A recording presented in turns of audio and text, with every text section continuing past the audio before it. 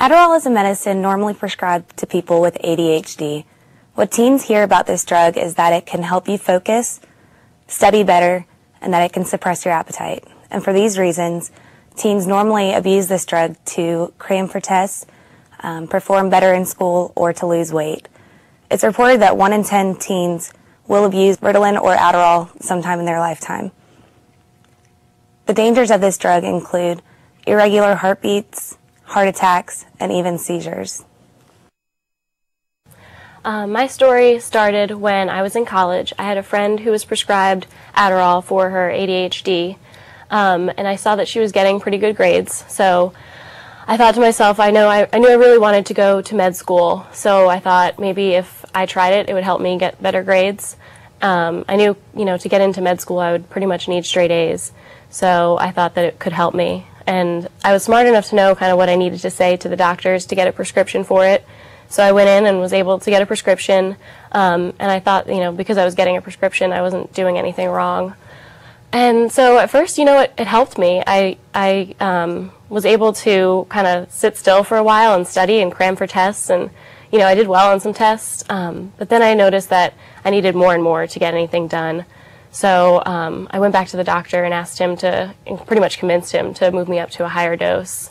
And I got to the point where I was taking such a high dose that it would keep me up at night. I would cram, but then, the next day when I would try to remember everything for the test, I would only be able to remember about half of it. It just, a lot of the things were escaping me, even though I knew I went over it. And then the addiction just really just started to take over my life. I went back to the doctor and kept getting more prescriptions.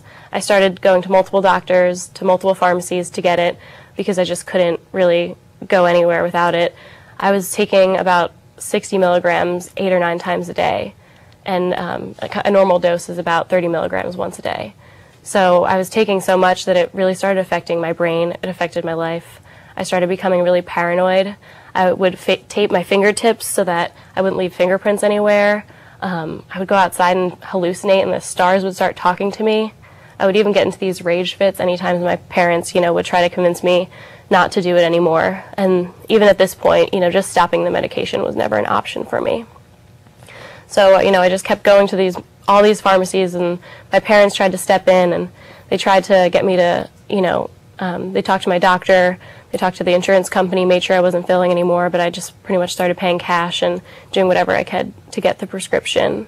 When it came time to take the MCAT, I didn't get anywhere close to what I needed to get into med school, and I pretty much ruined my hopes with that. I had to go into a 12-step program to deal with my addiction and to deal with the mental effects as well. And I started out with everything. I had hopes and dreams of med school ahead of me, and I ruined it with my addiction. Thank you for sharing your story, Kelly. I have a couple questions for you. First, it seems like there's been a huge controversy surrounding Adderall. People tend to think that it's considered cheating if you use Adderall before you take a test and you don't need it. How do you feel about that?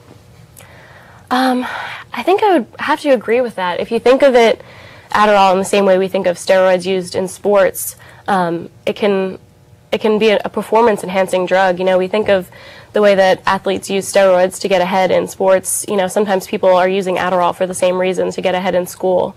They think it's going to help them, to study and to sit still and be able to cram for tests and get ahead in that way. But in the end, it really ended up hurting me. It turned into an addiction that really didn't help my life, and it didn't help my academics at all. All right, thank you. And my second question is that you said that you thought that it was okay because you were getting it from a doctor, and that seems to be a common ideology that people have, that street drugs people have such a negative opinion of street drugs as opposed to prescription drugs. How do you feel about that?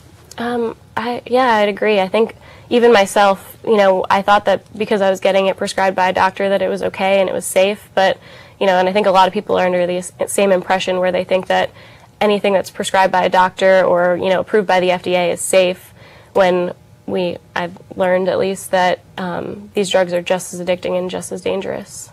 All right, thank you.